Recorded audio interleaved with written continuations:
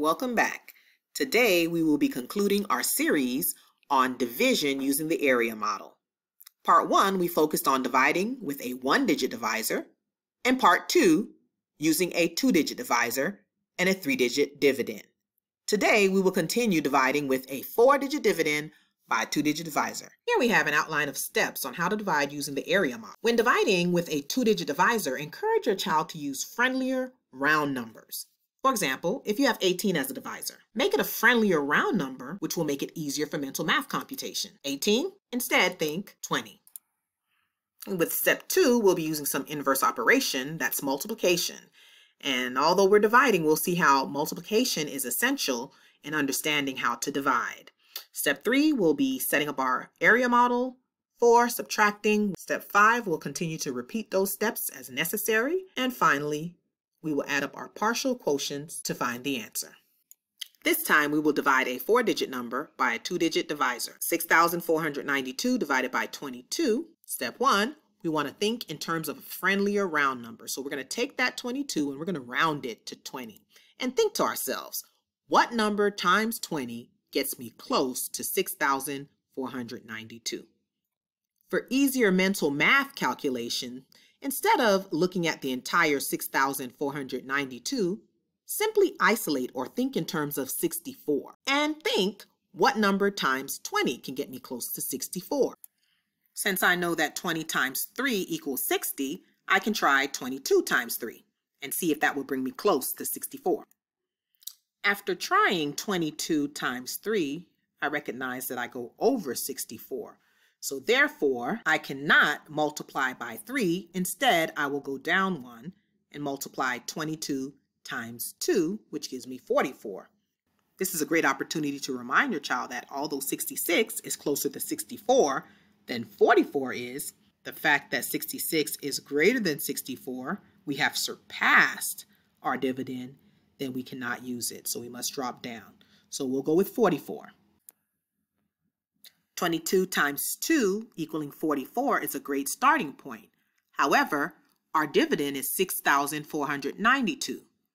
Recall we just isolated the 64 so that we can do a little mental math and helping us get close to it. So this is a great starting point, but more work is involved.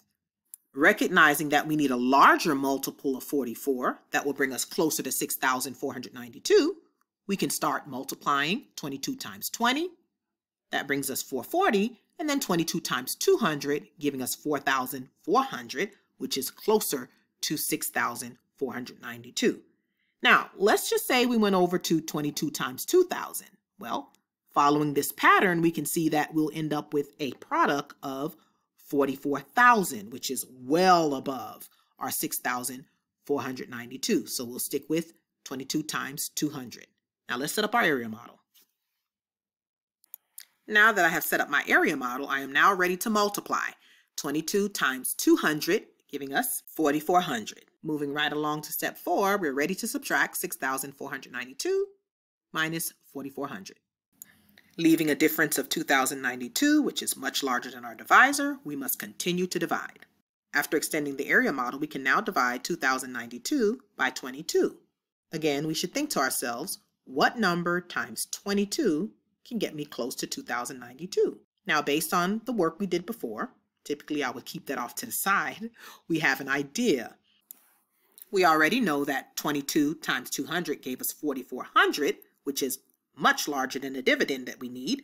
So then we can try 22 times 100, that giving us 2,200.